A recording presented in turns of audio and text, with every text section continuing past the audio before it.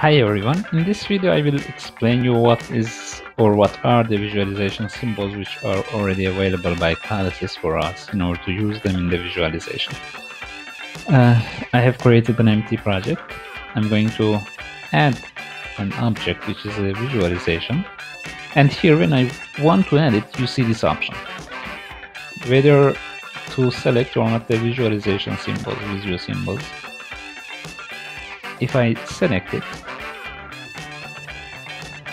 you can see the explanation here as well. There are some graphics, some symbols with graphics which are available to be used within the visualization of the CODESYS. And what happens now is that these symbols tab will appear here, and these are all the symbols which are already available for us to use. So we have some arrows, different shapes, clock, bell, bolt, and so on and so forth, which can be used here easily.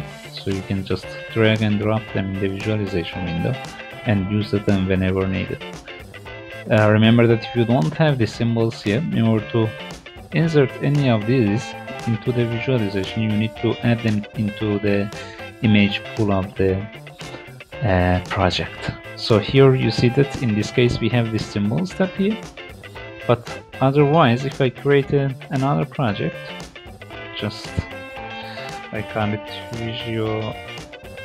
VisuSymbols 02, and I would like to add let's save it. I would like to add the visualization to this project as well, but this time without selecting this VisuSymbols. Add it to the project, and you see that the symbols tab doesn't appear anymore here. And if I want to use any of such symbols, I need to again add them into the image pool of the project and use them. So it makes things easier if you select that VisuSymbols whenever you want to end the visualization.